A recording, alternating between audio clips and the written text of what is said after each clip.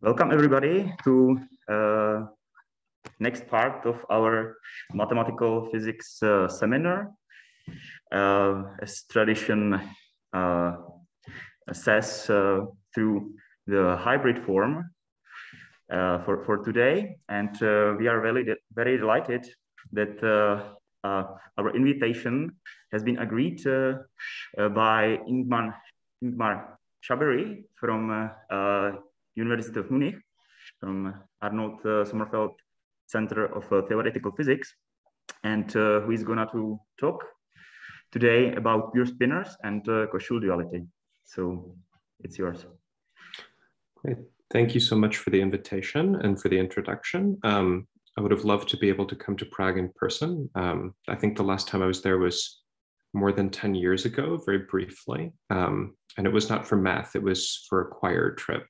So at some point I would love to come there for math, but we'll have to wait until things settle down. And it's a pleasure to be here with you all in hybrid form.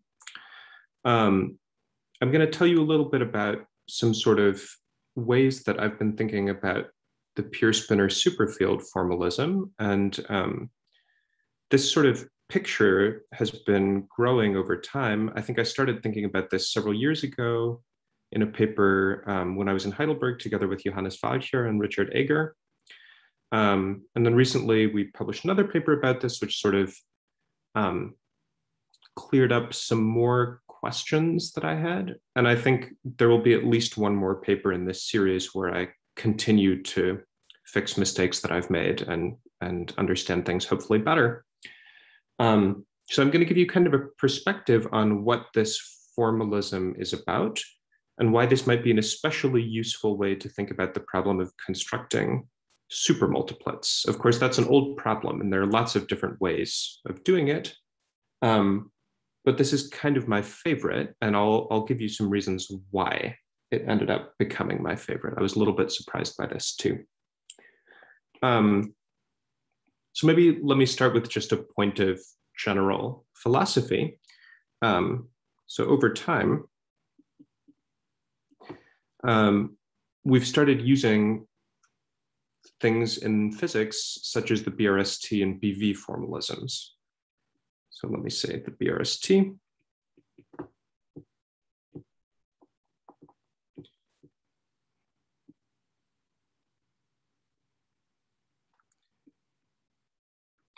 Have sort of pushed us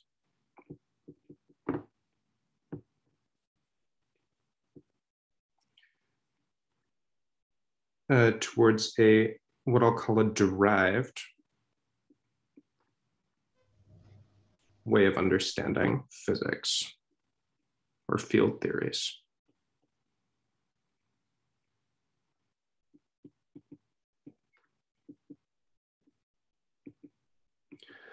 So what do I mean by this? Really, I mean, in the BRST formalism, for example, we sort of move from thinking about the space of fields as being just a space of physical fields to thinking about it as a space of fields where there are also ghosts involved. There's a sort of grading, which is called ghost number in the physics literature.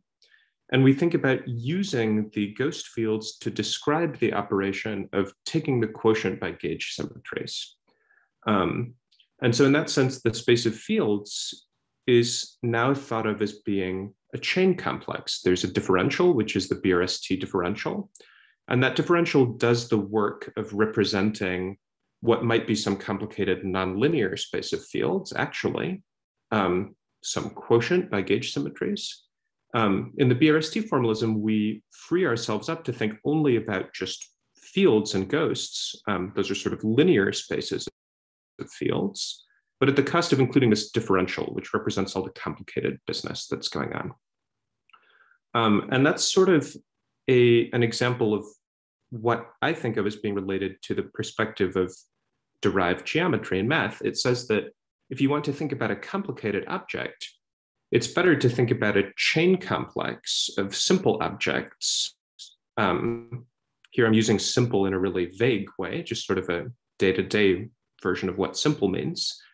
Simple might, for example, mean free. So if I was talking about modules over some ring, I might have very complicated modules that are not free. They don't have bases. And the derived perspective says, well, it's sort of interesting to study those by replacing them by chain complexes of free modules, where the differential encodes all of the interesting constraints or quotients or what have you. If I do this, I have to think about introducing a notion of equivalence, because there are many, many different chain complexes that have the same cohomology. So I'll write that there are many models of the same theory or object, which I want to regard as all being equivalent. So for example, it's familiar, I think, to everybody who's thought a bit about BRST, that I can include some number of BRST trivial pairs.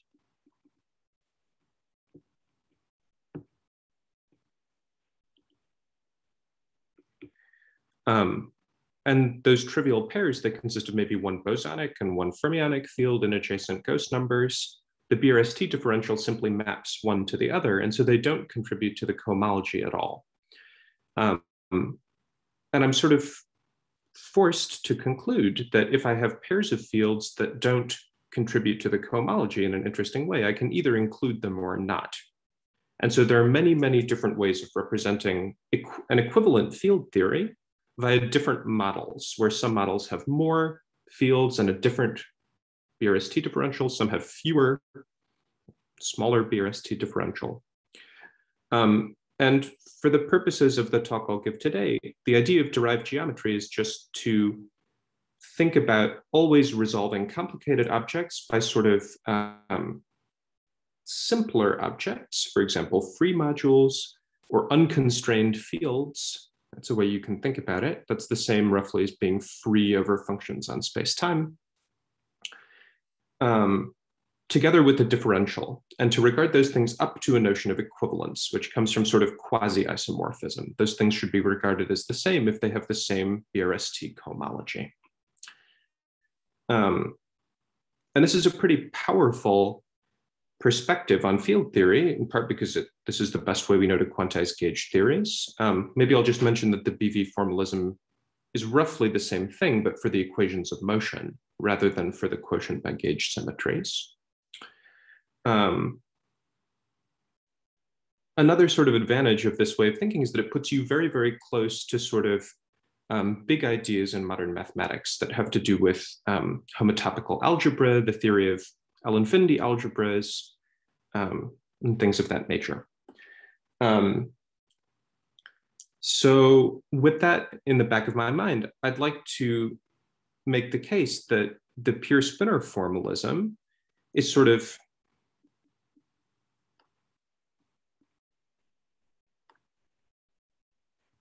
a way of constructing particularly nice models of supermultiplets.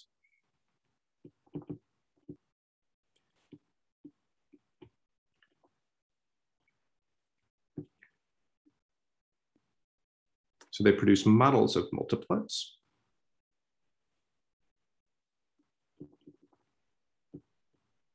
that are sort of naturally part of this derived context.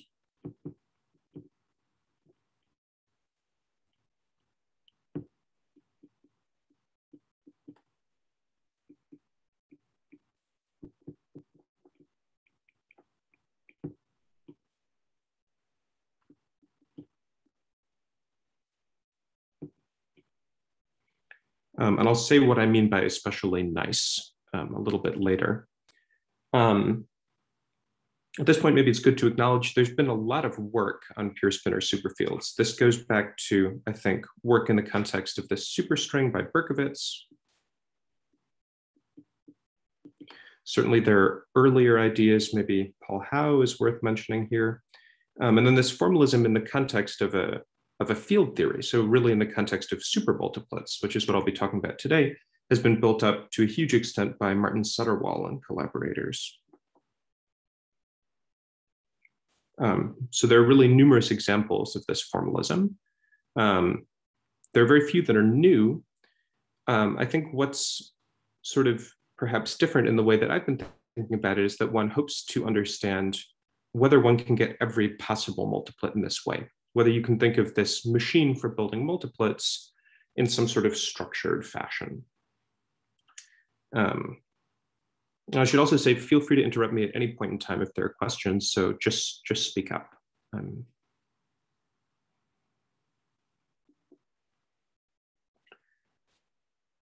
So I'm going to start by speaking a little bit in generality about what I mean by a multiplet. Actually, let me define a couple of pieces of notation. I'll come back to that definition in just a moment.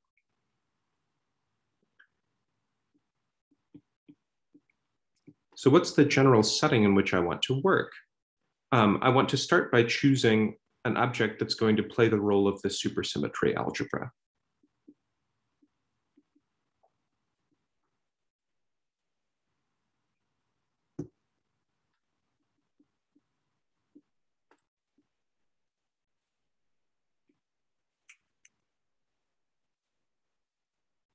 I want to emphasize that I won't actually need this to be a familiar supersymmetry algebra. Every example of a familiar supersymmetry algebra will be of this type, but the formalism works more broadly. So what I want is a graded Lie algebra. I'll call it P. I want that graded Lie algebra to be in degrees 0, 1, and 2. And that's in fact all I need to ask for. So in the normal supersymmetric context, I would say that P0 consists of maybe Lorentz and R symmetry. P1 consists of supersymmetries.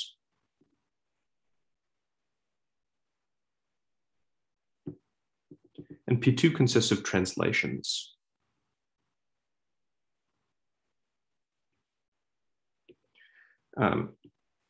So examples of algebras of this kind are super Poincare algebras in any dimension and with any amount of supersymmetry.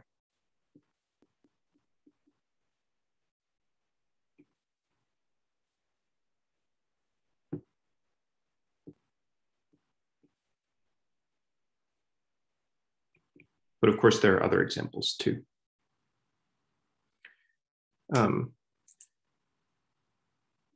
And the sort of super translations form a subalgebra.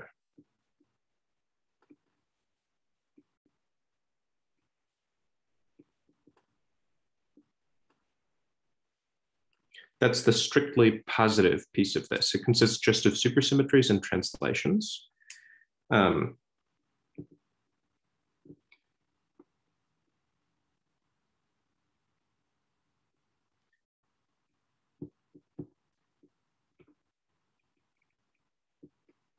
And that subalgebra is two-step nilpotent.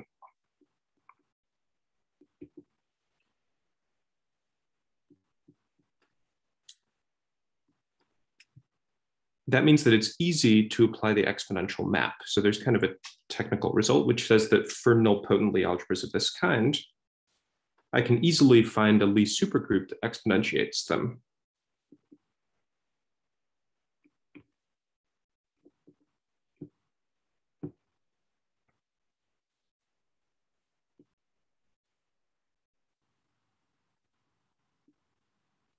And that Lie supergroup is actually diffeomorphic to T itself. I can choose the exponential map to be an isomorphism in this case. And I should think of T as really being like superspace.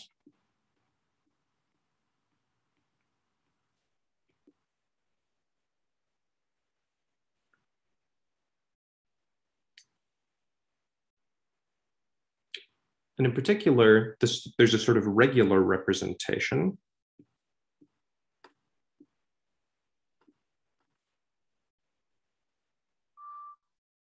of the Lie algebra T. It acts on the left and the right. on smooth functions on the group that exponentiates t.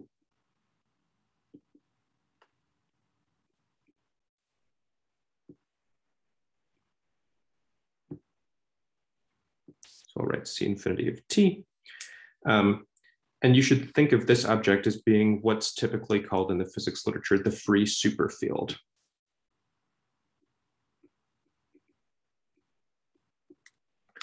What are these left and right actions? Well, those are the typical odd vector fields that you write down that represent the supersymmetry algebra. So these typically get called maybe Q alpha. And these are the sort of objects that get called chiral covariant derivatives, D alpha. And those left and right actions are commuting in the sense that Q alpha with D alpha is 0. So this is all familiar stuff.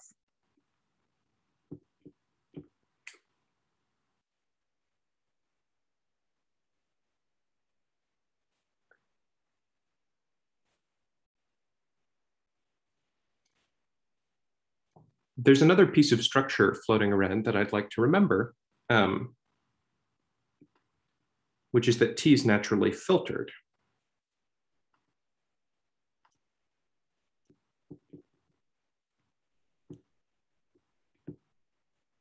There's a sort of chain of algebras which says that 0 is contained in the translations. The translations are an abelian subalgebra.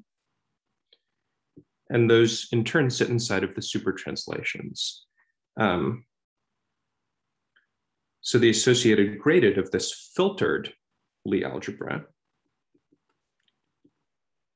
is again just P1 plus P2 as an abelian Lie algebra.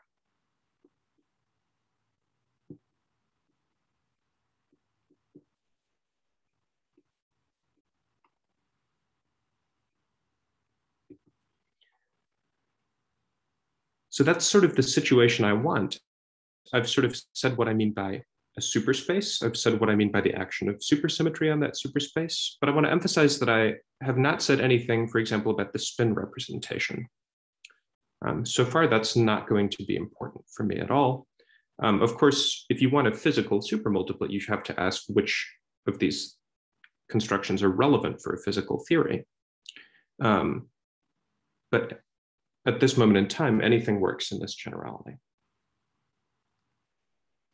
So let me move on and define what I mean by pure spinor. Questions?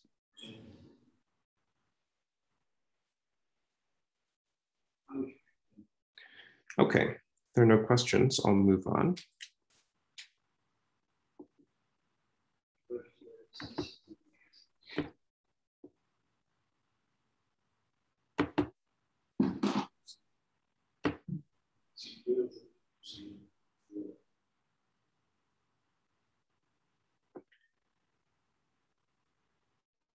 Well, the space of pure spinors, what I'll mean by that is it's just going to be the space of square zero supercharges.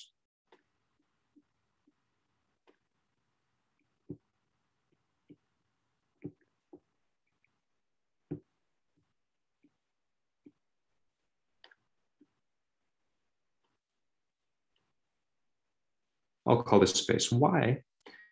And so it's the set of Qs, they're supercharges, so they live in P1.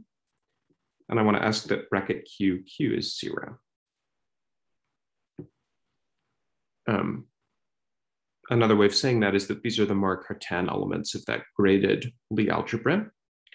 And it's important for me that I want to consider this as really being an algebraic space.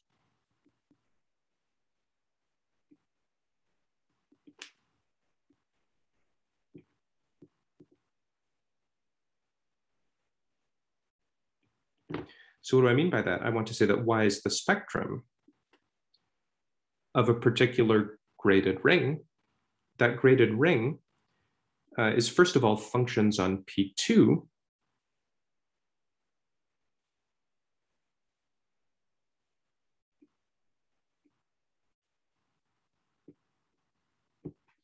So here I mean the symmetric algebra on the dual of P2. P2 is the translations.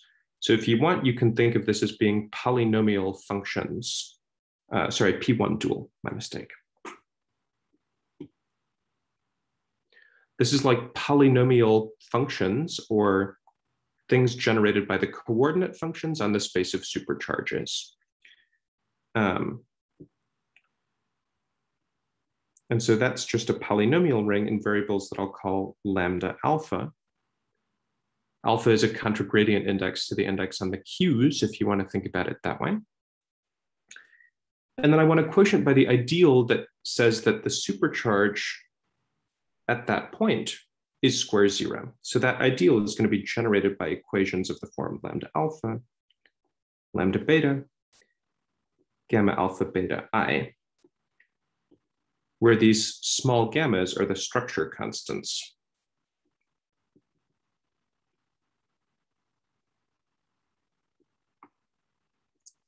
Of the algebra T. And I've called them gamma because in a typical supertranslation algebra, those are going to be related to some gamma matrices.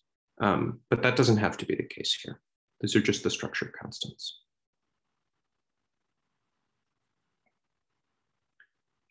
So I'm going to sometimes call this ring of polynomial functions on the odd part of the Lie algebra R, just for shorthand.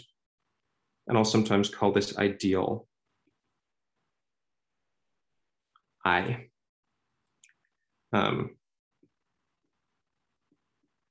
So we're saying that Y isn't the algebraic space, which is the spectrum of the ring R mod I. That's just saying that R mod I is the functions on Y.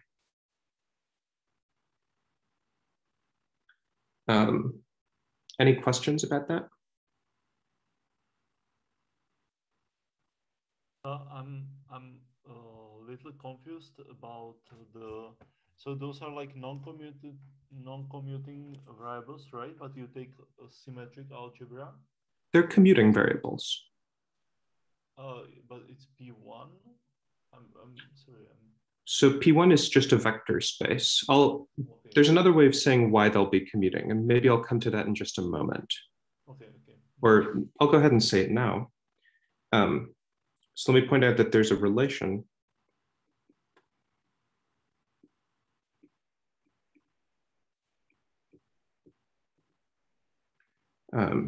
between R mod I, this ring that I'm defining,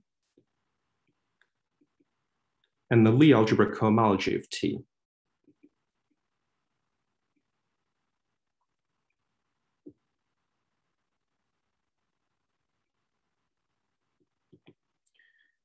So as you know, the Lie algebra cohomology is defined by taking the Chevalley-Eilenberg complex of T. That's going to be the symmetric algebra on T dual placed in degree 1. So for me, a shift by -1 means placed in degree 1. And then it's going to be equipped with the Chevalley-Eilenberg differential. The Chevalley-Eilenberg differential that computes Lie algebra cohomology is the dual to the bracket map. So let's see what that looks like here. It's in fact going to be bigraded. The reason it's bigraded is that there's one degree coming from the homological degree in Lie algebra cohomology, and there's another degree coming from the fact that it's a graded Lie algebra. T was graded. So this looks like polynomials in variables lambda alpha. And let me call them AI.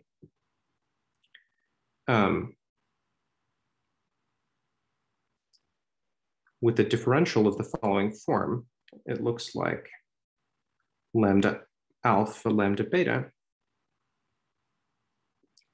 gamma alpha beta I, DDA I. That's just the dual to the bracket map. But as you know, I have to think about the fields, the objects in Lie algebra cohomology, they're like ghosts. So they have the opposite parity to the symmetries they represent. That's because of this shift in the homological degree by 1. So if I want the bidegree of lambda alpha, well, lambda alpha has internal degree -1 because it's dual to a degree 1 symmetry and homological degree 1. AI, well, it's dual to something in T2. So it has internal degree -2, duality flips things, right? And homological degree 1. So the sort of overall degree,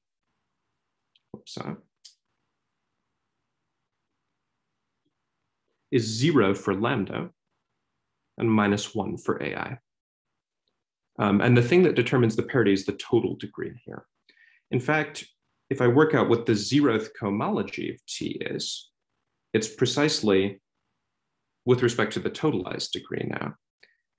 It's C adjoint lambda alpha. Those are the elements of degree 0, quotiented by the image of the differential, which is I. So this is the object I was calling R mod I. Is that helpful?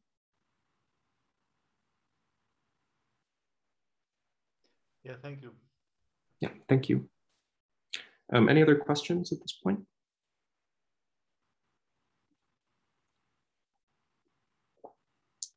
Okay. So what else is there to say about the space Y? It's closely related to Lie algebra cohomology.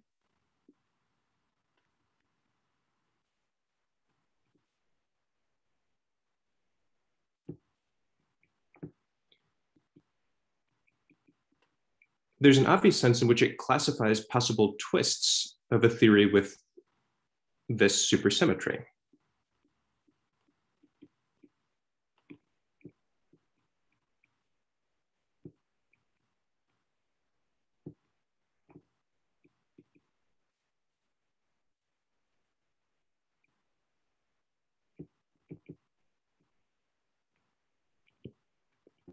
Remember that to take the twist of a theory, I choose a square 0 supercharge, and then I take its cohomology by adding that supercharge to the BRST differential of the theory.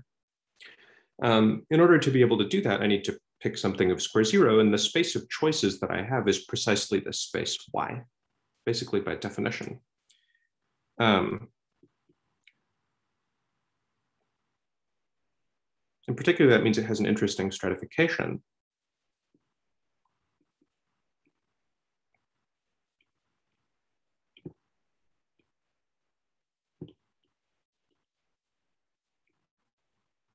By sort of remembering which type of twist I'm talking about, or how many surviving translations there are in a given twist. And the minimal stratum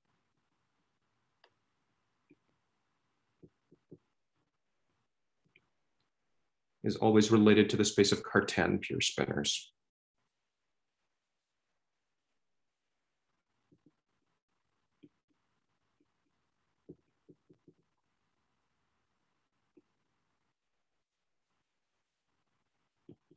If T is a normal supertranslation algebra.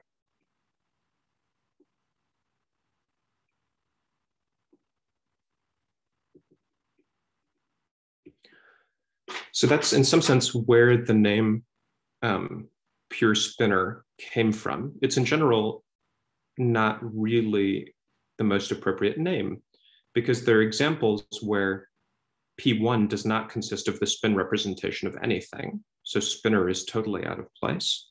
And there are other examples where P1 is the spin representation, but the space Y is not the space of pure spinors, it's bigger.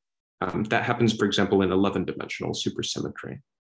The first example that was studied was 10-dimensional n equals 1 supersymmetry, and it happens there that the space of Cartan pure spinors and the space of square 0 supercharges are precisely the same. So the sort of naming comes from that. I think this is often a confusing point. In what dimension? Was that 10? Or... Exactly, in 10-dimensional n equals 1 supersymmetry. Okay, thanks. Maybe I would have short questions. What's the stratification, please? So a way you can think about it is that the space Y has an action by Lorentz R symmetry. It's defined as part of a subspace of P1, the vector space P1. P1 is a representation of Lorentz R symmetry, and the equations are equivariant. The ideal respects that symmetry.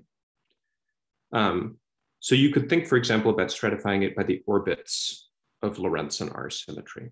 That would be one way to say where this comes from. Another would be to say that a given twist, so if I pick a square zero supercharge, it kills some number of translations, but that number might be different depending on the twist. And so there's sort of qualitatively different types of twists depending on how many translations survive or what fraction of the Lorentz symmetry is preserved. You could also think about the stratification as telling you what type of twist you're talking about. Is it holomorphic, topological? What kind of topological twist? Yeah, interesting. Thank you. Thank you. Any other questions at this point?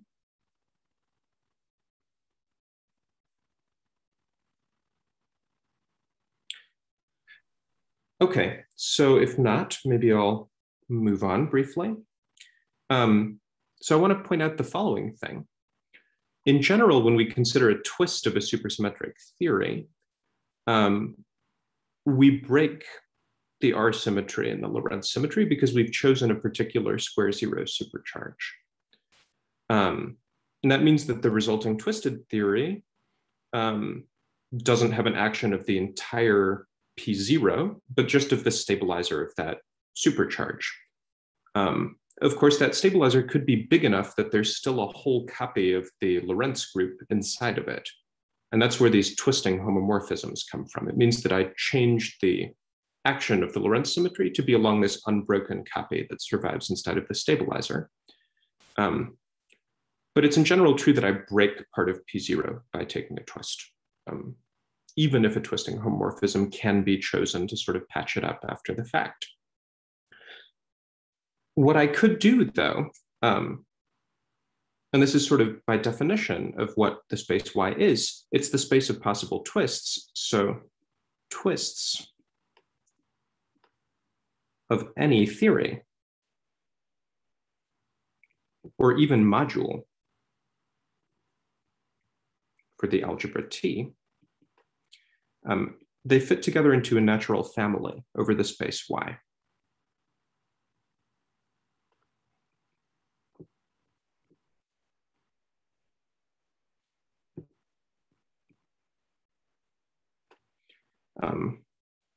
And this is even an algebraic family in some vague sense.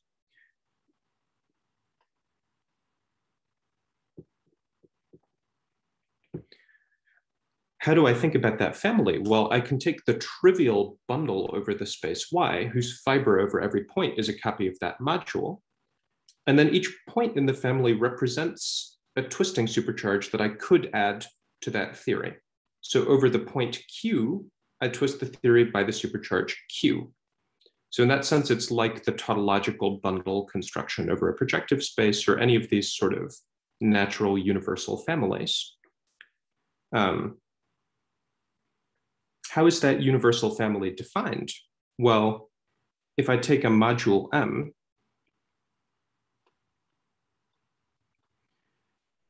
now I want to take a bundle whose sections, the sections of the trivial bundle, right? That'll be obtained just by tensoring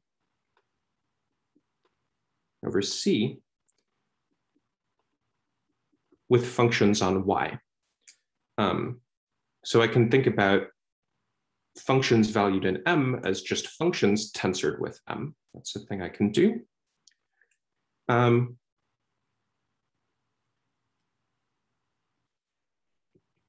if D alpha is the odd vector field on M, which represents a given supercharge, then the thing I'm supposed to do is I'm supposed to take the differential, which deforms the differential on M by D alpha over the point, over the corresponding point. So what do? I take the coordinates lambda alpha and I contract them with the operators D alpha.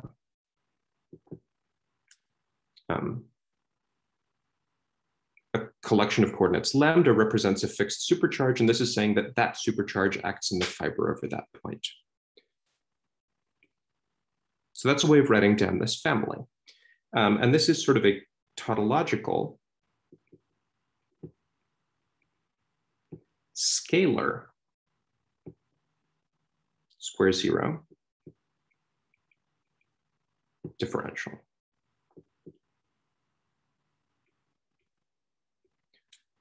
It's a scalar because in a sense now I'm not making any choice at all. Rather than picking a point in this family, which is acted on by Lorentzian R symmetry, I'm considering the whole family of all possible twists. And so I never broke Lorentz or R symmetry at all.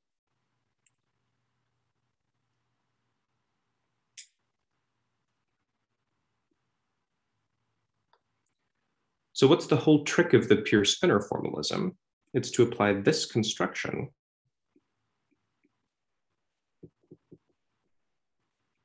to the free superfield.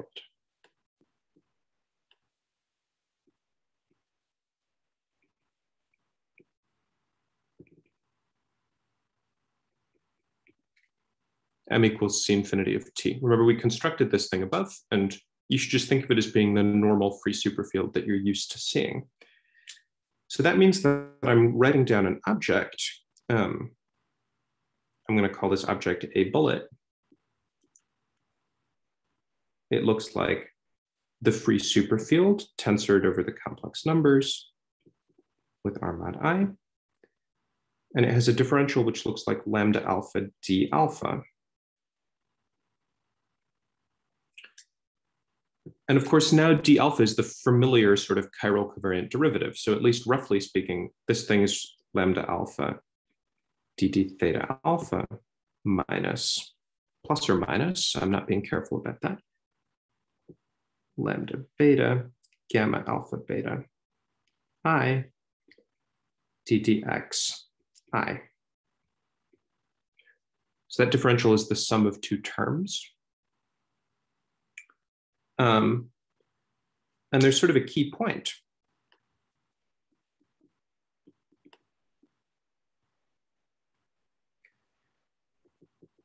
We had two actions of supersymmetry on the free superfield. That was what made it special.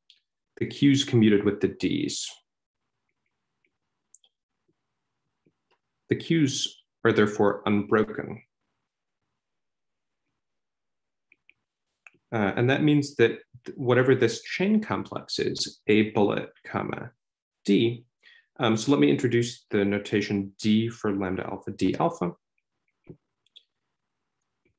This object is a supermultiplet.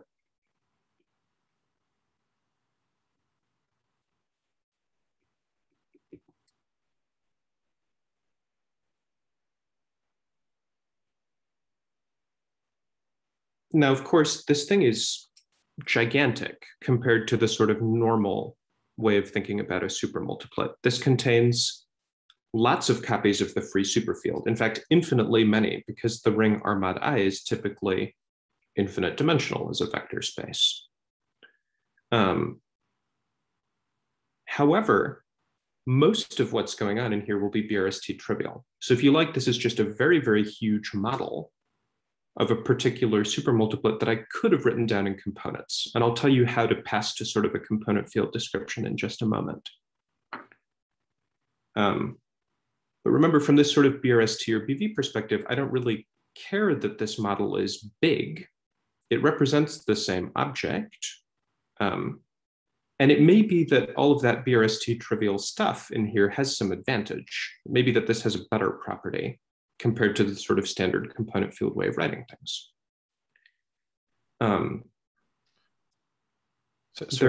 Can I have a question before you proceed?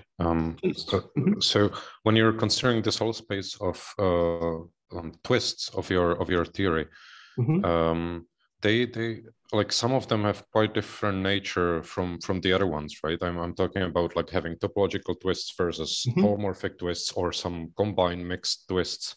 How absolutely? So I mean, they give rise to totally different types of spectra, right? Like how can you treat them all together like that? How come you can just, you know, like when I do topological twist, I kill almost everything, right? Whereas in those partial twists, I'm keeping a lot more stuff. How come it all like works together so nicely? I guess it's a big question. I'm sorry. So in a sense, I think it's a reasonable question.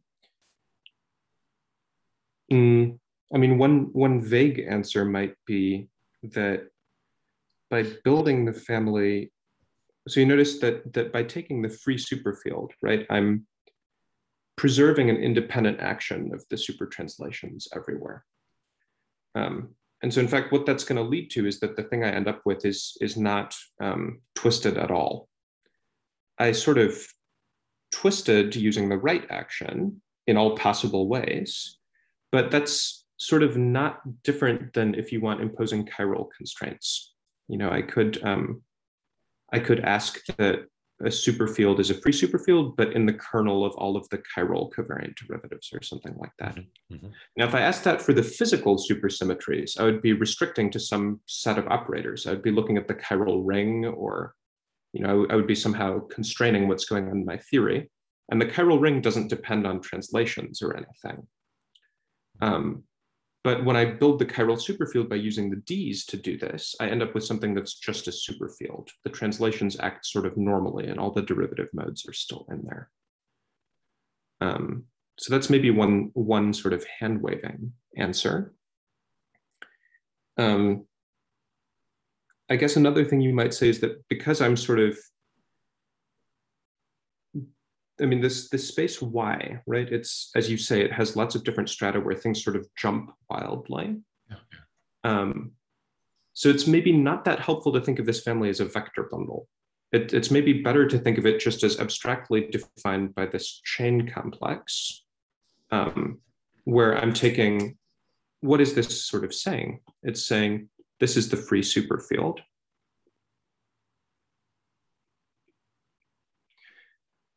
This is sort of many, many different copies shifted in homological degree. So this is, if you want, the basis of some huge free module.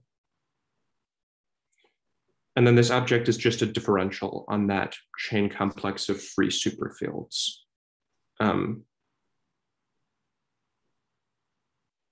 I guess the third answer would be to show you how this becomes a normal multiplet. And I'll get to that in just a moment.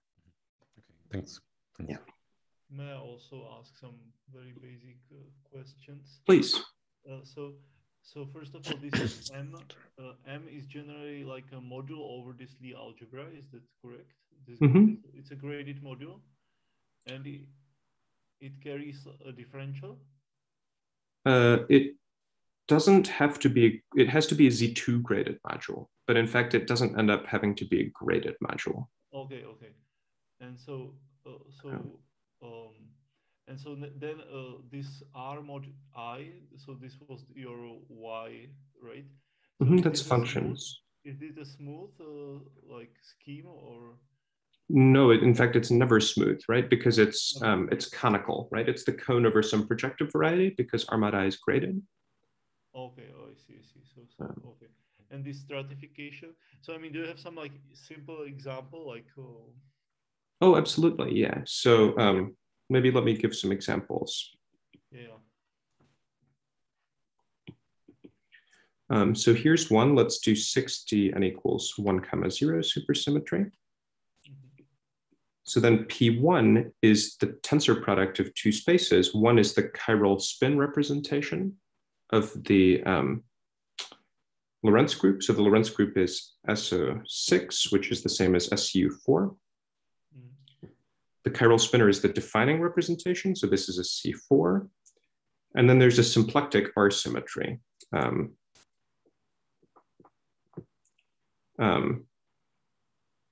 if you want, there's an SP1R that acts here. Now, what's the bracket? The bracket between two such objects? Well, it takes the wedge product of two things in the spin representation. That's actually just isomorphic to the vector representation, right? That's the 2 form of SU4 is the vector of SO6. So it's just wedging here. And it's symplectically contracting on C2, which is the same as wedging, because C2 is, of course, just a 2-dimensional vector space. There's only one antisymmetric thing you can do. So square 0 supercharges.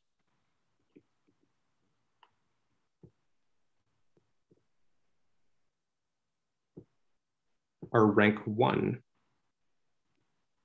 2x4 matrices with respect to this decomposition. And that means it's, as a space, it's the cone. So if I took the projectivization, I would get P1 times P3, the sort of Segre embedding of P1 times P3, where the first P1 represents the vector, a 2x4 matrix, which is rank 1, is the tensor product of a 4-dimensional vector and a 2-dimensional vector, up to scaling. So those each determine a line. One is a line in C2 and one is a line in C4. So that's P1 times P3. Okay. And why? So why is it? Why do you take why don't you take this just the projective space? I mean. So I could sort of reformulate everything in terms of the projective space, but then I would have to talk about proj instead of spec, right? So it's important that sort of every graded piece of R mod I appears in this complex A. And so in terms of the projective space, of course I could talk about doing that, but then I would have to say, well, I twist by every line bundle ON, and I take all of the sections of all of those bundles together. And from my perspective, it's easier to just talk about spec then. But everything really is just about the graded ring R mod I. You can think about it that way. And then the geometric picture where I say I'm interested in proj R mod I or spec R mod I, I can put that in on top, but it's enough to think algebraically. So then you take kind of like a family over this space, so like R over I. So you have this stratification, so different twists are fibers in this family, and you have some universal differential for all of them. Correct. Labeled by these coordinates on this Y. Yeah. Okay. Yes. Yeah. I just wanted to make sure that I understand. Okay. Yeah. No, that's exactly right. Yeah. And there are other examples. I mean, effectively every example in a supersymmetry algebra is known. They're interesting spaces. I think we wrote them all down in this paper, the first paper with Johannes. So there's a little bit more about the geometry there. Okay. Thank you. Great, thanks. So just to check in quickly, will we go until 5 after the hour, or what's the typical? You can continue and exceed the time over. I think we started 5 minutes after.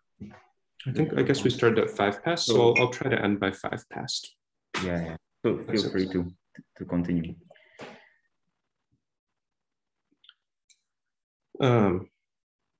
Okay, so I could give other examples of these things if necessary.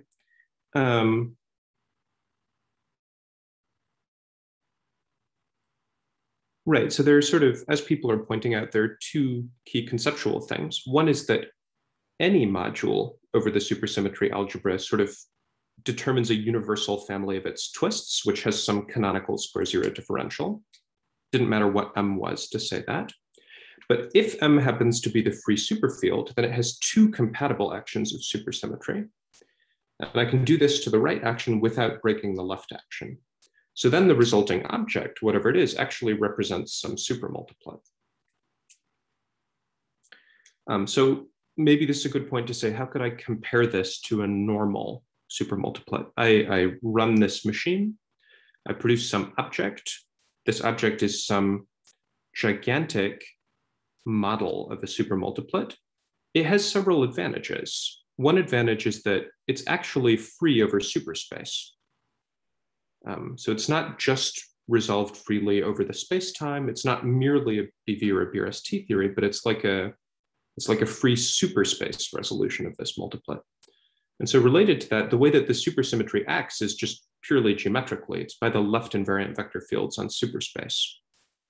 And in particular, I don't have to worry about what often happens in a component BV or BRST theory is that the supersymmetry acts via some homotopy module structure, meaning that it acts up to gauge symmetry, and then there are higher order terms that correct for that fact explicitly. So in general, the best I have is an L-infinity module structure for the supersymmetry algebra. Here it's just a strict module, and it's kind of like a strict module in a geometric way. And in this case that I've written down, there's actually one additional feature which is surprising, which is that a bullet actually has a commutative algebra structure.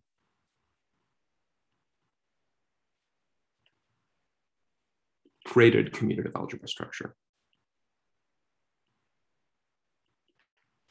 So it's not only a free resolution over superspace,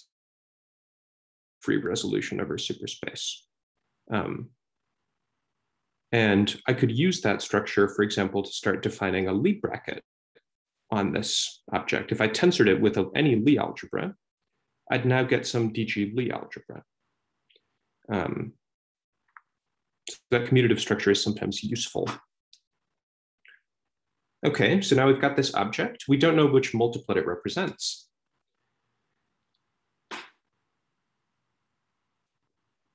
How could I think about that? Well, we pointed out above.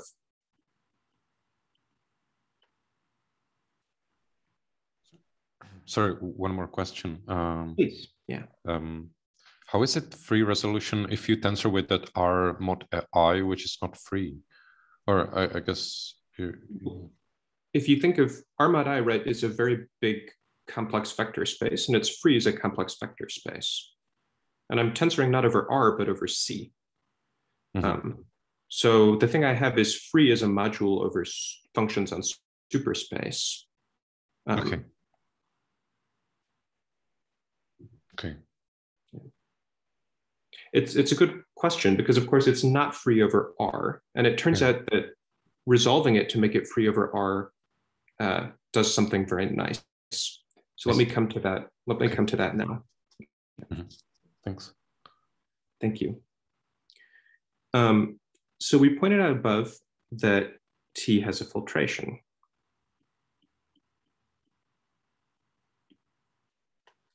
And in fact, this filtration determines a filtration on all of A.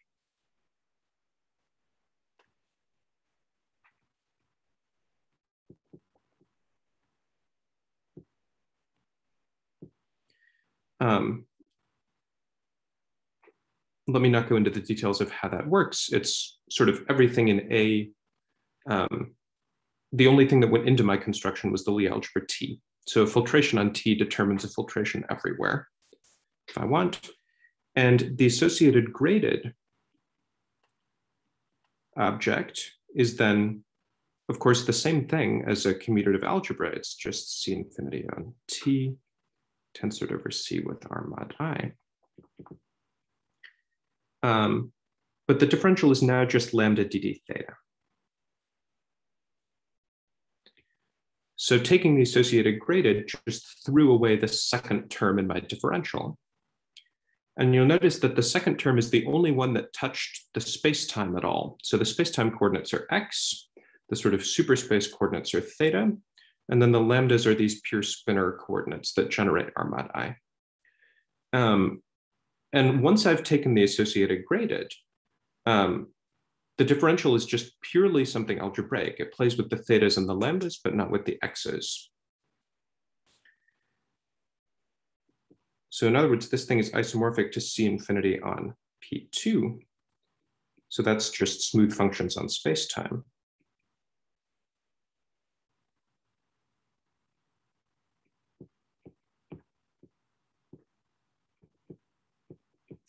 Tensored with a vector space.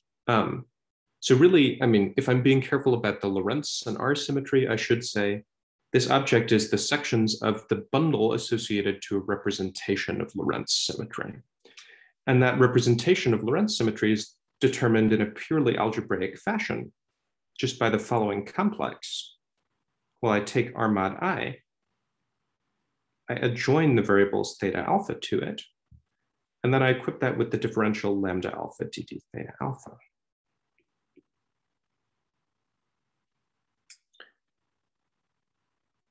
So what this object is this is sometimes called the complex computing Koszul homology.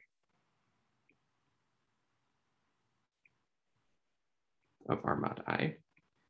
What I've done is I've sort of, for every bosonic generator lambda, I've adjoined a fermionic generator theta. And then I've put in a sort of differential that wants to be acyclic. It says the fermion maps to the corresponding boson. So if the ideal were not here, this thing would have no interest in cohomology at all. It would just cancel the lambdas against the thetas. But because the ideal is there, that doesn't quite work. And there is interesting cohomology here. So let's think about how we would compute that cohomology.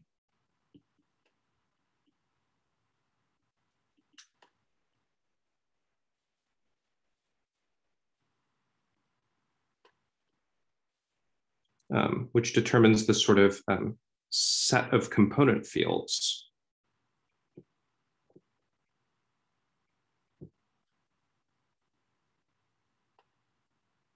of the multiplet.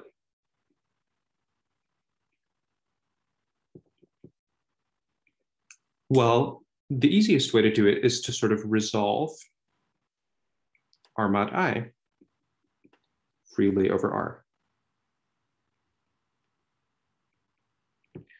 That means that we replace R mod I by a complex of better behaved objects, which are free R modules, together with a differential, such that the cohomology of that object is R mod I in degree 0 and 0 everywhere else. So then I get a great big bicomplex, which looks like the following. It looks like L bullet. I adjoin variables theta alpha everywhere. And I have the differential lambda alpha dd theta alpha plus dl. If I take the cohomology of dl first, I recover the thing I wanted to compute in the first place. So I know I'm computing the right thing by considering this bicomplex. That spectral sequence proves that I'm still writing the thing I wanted. But if I take the cohomology of this canceling differential first, well, everything in L bullet is a free R module. So I just get a copy of the ground field, just a copy of the identity for every generator of that free R module. And if it was a minimal free resolution, DL can't do anything after that. So minimal means that DL always contains variables. It has no constant terms. Once the variables have been set to 0, that means that DL acts by 0 on the remaining vector space. So the object I get is just the object obtained by replacing every copy of R in the resolution L bullet with a copy of C, killing all the lambdas. At least if L bullet DL was minimal.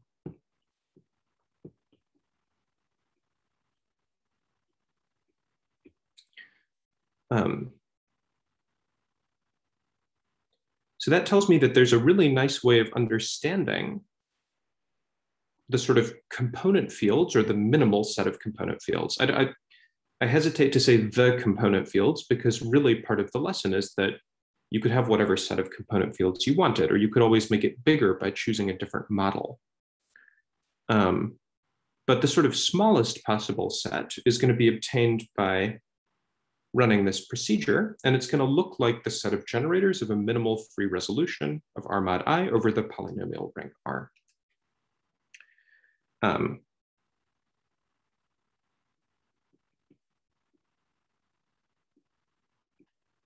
So there's a well-known example, which probably people have seen before. If I take 10-dimensional n equals 1 supersymmetry, and I take L bullet tensored over R with C.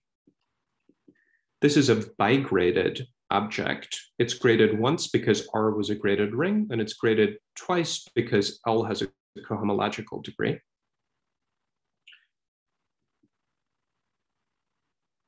It looks like a copy of the field in degree 0, copy of the vector representation of SO10 in by degree 1, 1, a copy of the chiral spin representation in by degree 1, 2, a conjugate spinor here, 2, 3, another vector in 3, 4, and another copy of the ground field in degree 4, 5. And so if I write this as a bundle, if I take the associated bundle, I get something that looks like 0 forms, 1 forms, chiral spinors, another copy of chiral spinors, and then I'm going to call this 9 forms and this 10 forms. And that looks very much like the component fields of the BV description of the 10-dimensional Yang-Mills multiplet. So here's a gauge field. It has a gauge invariance coming from a ghost. It's an abelian gauge invariance, but that's fine. Then I've got a spinor, and then I have sort of anti-fields to all of that. Now, of course, that's not a supermultiplet yet. I need to include the other terms in the differential.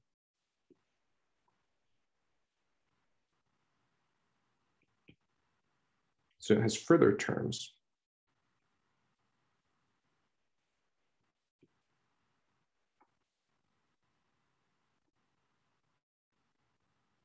By the piece I left out. So the piece I left out looked like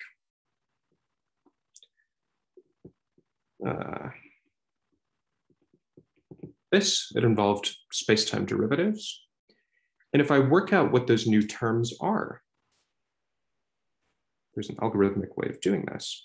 And I get the following things. I get the de Rham operator. I get a copy of the Dirac operator here. And then at higher order in the resulting spectral sequence, I get precisely Maxwell's equation for the gauge field sitting here. So the object I get is in fact precisely the free BV theory that is abelian 10-dimensional n equals 1 super Yang-Mills. Of course, it's resolved in this gigantic fashion. But that resolution, let me just finish with 1 or 2 remarks. That resolution was multiplicative. And so that means if I wanted to introduce interactions, I need to think about an sort of L-infinity algebra structure on this object. Recall that in the BV formalism, the data of the interactions is the same as the data of an L-infinity structure on the shift by one of the fields. And I further claim that if I tensored the commutative algebra structure upstairs with a Lie algebra G, and I transferred the resulting L-infinity algebra to this smaller description, I would get precisely the interactions of 10-dimensional n equals 1 super Yang-Mills theory. So this sort of big model has not only the effect that the action of supersymmetry is strictified, it's made much simpler. Also, the interactions get simpler because the quartic vertices are sort of eliminated. They only get introduced when you integrate out all this BRST trivial stuff. Okay, so I'm a bit over, but I'd like to maybe close with one small remark.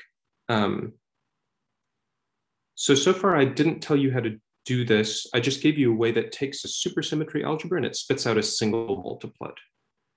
So here I could have started with the 10-dimensional n equals 1 supersymmetry algebra, and I could have run this machine. And the claim is that at the end, I would have gotten a abelian 10-dimensional n equals 1 super Yang-Mills theory. And I also said that I could do this for any super Lie algebra, at least of the appropriate form.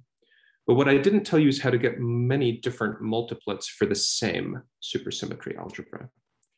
And to do that, I want to go up to this construction. I claim this construction is actually better than just this universal family.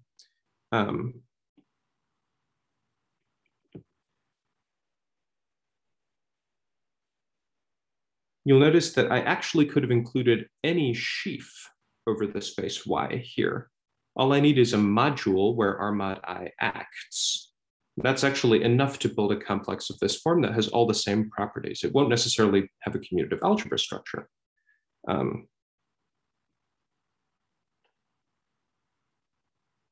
I could replace R mod I by any appropriate, so equivariant, R mod I module. So that means that this machine is actually something better than just a way of producing a single multiplet. It takes the input of a sheaf or a module over this totally algebraic ring, and it spits out a multiplet. And in fact, you can use it to produce any multiplet that you've heard of and many more besides. So for reasons of time, I'm going to stop there, but I'm happy to stick around for questions. Thanks for your attention. Yeah, thank you very much for a nice contribution.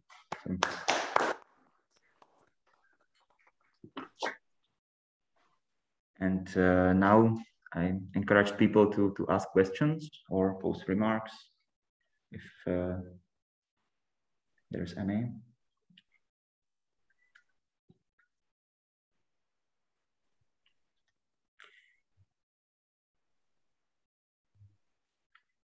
So what are some surprising multiplets that we haven't heard of? Well, so if you looked at this 60n equals 1 example, that's kind of a particularly nice example because it's easy to understand, for example, line bundles on there. You can just take, for example, a family of line bundles labeled by a pair of integers. So take any line bundle ON over P1 and pull it back. Tensor it with the pullback of any line bundle OM over P3. That's some family of multiplets labeled by a pair of integers. And it includes normal ones, like O00 is the vector multiplet in this case. I think something like O10 or O20 is the hypermultiplet. O11 maybe, or O13, something like that. Let me not be too specific. You can get the anti-field multiplet for the vector multiplet. But then you start getting strange ones, and you can write down, Fabian Hanner wrote a bunch of these down, I think all of them. There's sort of a general formula for what the resolutions of those look like. And you get some funny infinite collection of multiplets with larger and larger R symmetry representations.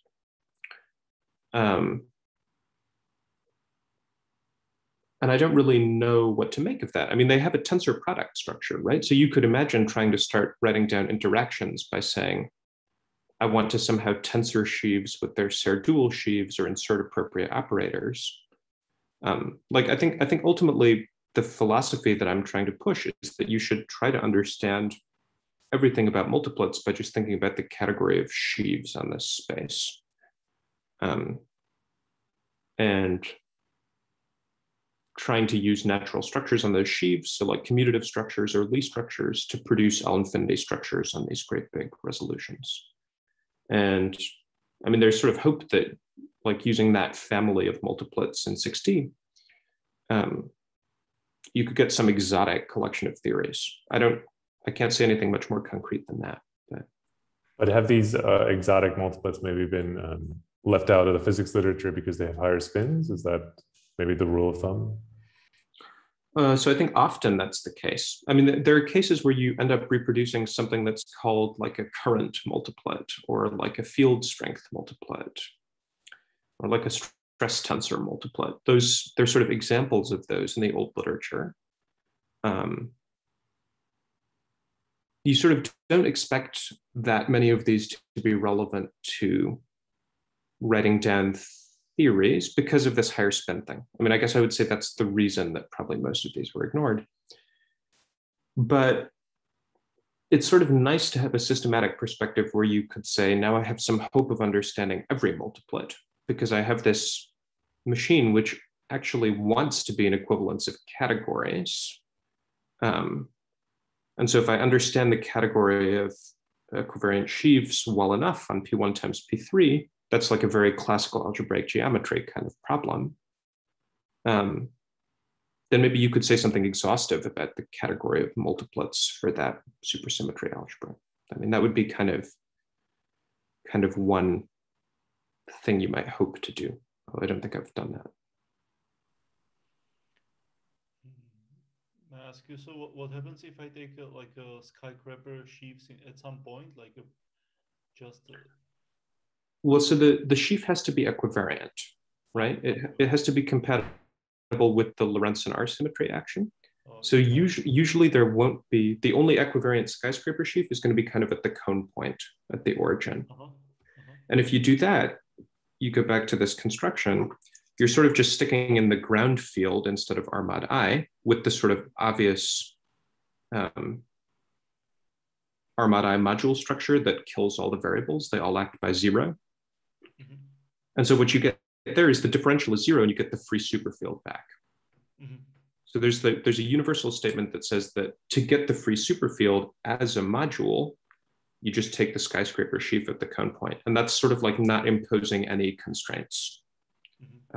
Because this, like the support of this sheaf is roughly telling you which constraints you impose and how. So that sheaf is like throwing them all away and you just get back the skyscraper sheaf. What you could do is you could ask about like push forwards of structure sheaves of orbits or strata. Those will be equivariant sheaves and you get interesting things there.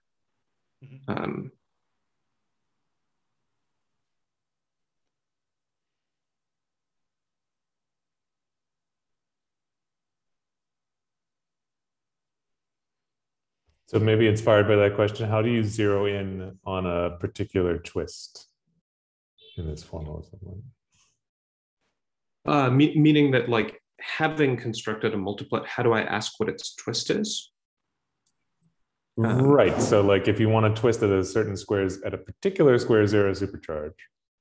Great. And understand the properties of that twist. Great. Yeah. So this, if I had had time, I would have gotten to this because this is something I thought about with Brian. So the thing we're doing is sort of working uniformly over the space of all possible twists. But as John points out, I could ask, given a multiplet, like suppose I wanted to compute the twist of 10-dimensional n equals 1 Yang-Mills theory. So this object, there's only one twist there, and it's sort of the holomorphic twist. So it turns out, and this is a theorem, that taking Q cohomology, in other words, twisting, actually commutes with this whole procedure.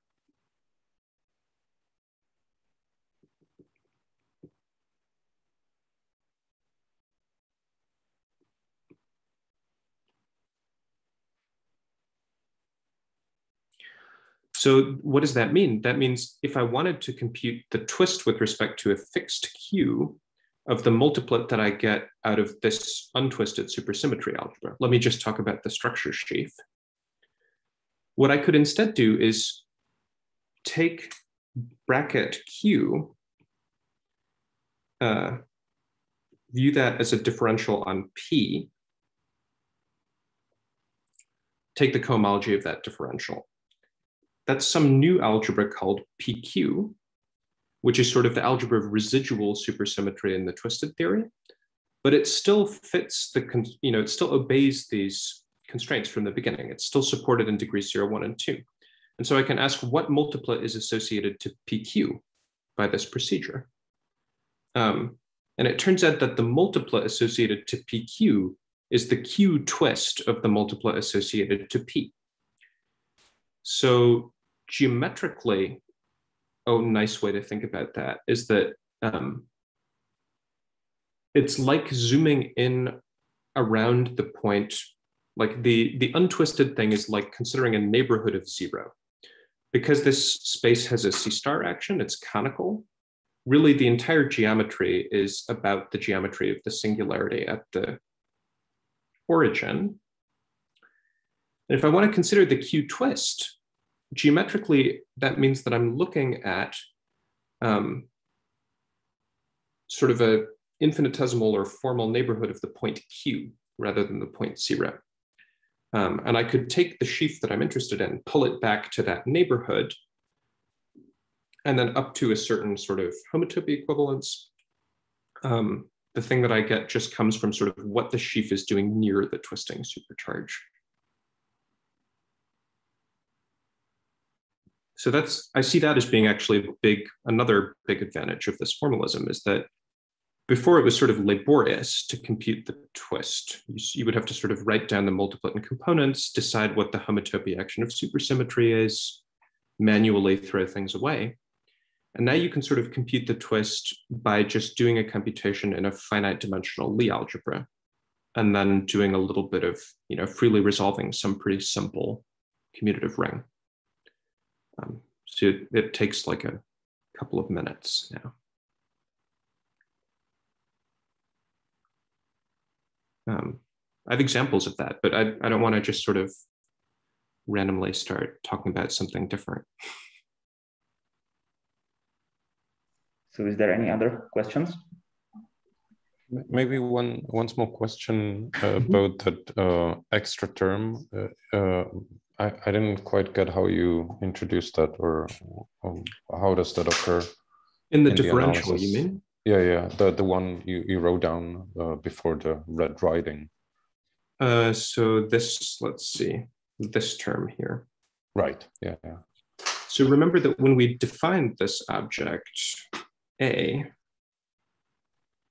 it had a differential that was naturally the sum of two terms. Mm-hmm. And what we're sort of interested in doing is we're interested in describing the cohomology of A, or the homotopy type of A, like the equivalence class of A, by finding some smaller model. And to find that smaller model, we're sort of, you can think of it as a spectral sequence computation, where we first take the cohomology of this bit. That gives us a finite dimensional vector bundle over space-time. And then we have to take the cohomology of the induced differential coming from this bit. That introduces sort of first-order differential operators.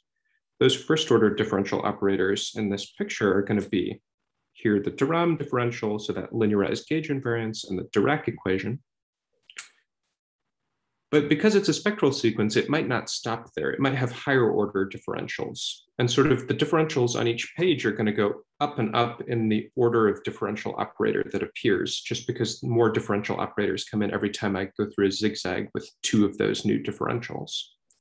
So on the E2 page, then, I sort of get this thing, which is an order 2 differential operator. And then it actually stops. So in a sense, the claim is that the chain complex here, when I equip it with this differential, is then quasi-isomorphic to the original one, just with the tautological differential D. I see. But Ingmar, I think there's a typo in the original differential. Maybe. Yeah, there was no theta, right? Sorry, there should be a theta. Thank you. Okay. These and the alpha and the beta are flipped. So it's important that it's lambda alpha contracted with something. That something is the operator d alpha, and the d alpha has a theta beta in it contracted with gamma. So this is now the correct formula. Sorry about that. Thanks.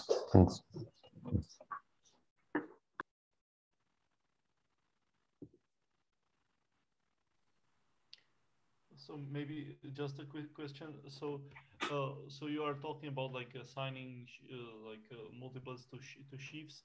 So so what about the morphisms of the sheaf? So is there like an advantage that you can talk about? That's a great question. So there's kind of an obvious sense in which I can view this as a functor. Because really what I'm doing when I do this is I'm tensoring with a particular bimodule. And that bimodule is just the free superfield tensored with this thing. And really, I didn't say this yet, but the bimodule that I want to think about, write it down here.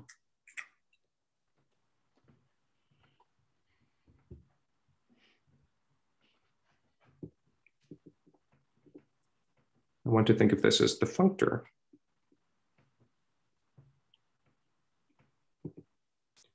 Which is tensoring with the bimodule.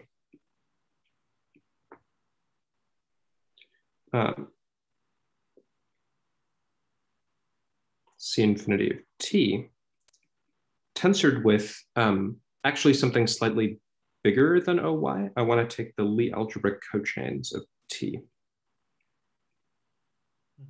And I claim there's an extension of the tautological differential here, which is just the one that puts the right module structure on C infinity of T. And then this is just the differential for Lie algebraic cohomology with coefficients in that right module. And the claim is that this thing is actually quasi-isomorphic to C. So this is like a bimodule, tensoring with which does not do anything. So it's like contractible in a way.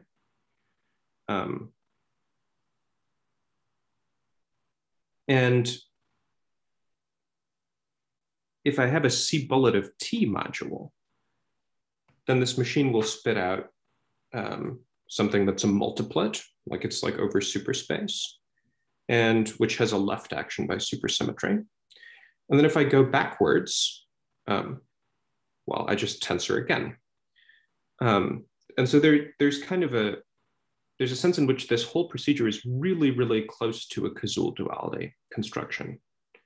The difference being that this thing is not quite U of T. It's closely related, but it's not exactly the same. Yeah, so this sort of forthcoming work, or this future work that I mentioned with Fabian Hanner and Chris Elliott, is kind of precisely trying to pin down some of the details of that. But you should sort of imagine that this thing wants to be something better than just a procedure. It wants to be an equivalence of appropriate derived categories. It wants to say that, like multiplets up to after I invert quasi-isomorphisms are the same as maybe like DG modules, DGC bullet of T modules. But let me be vague about the details because I don't think I fully understand them yet. Yeah, thank you.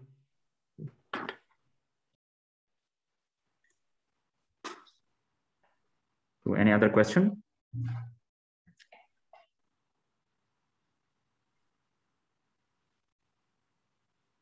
It seems that there is no other, so thanks to the speaker again. Thanks very much.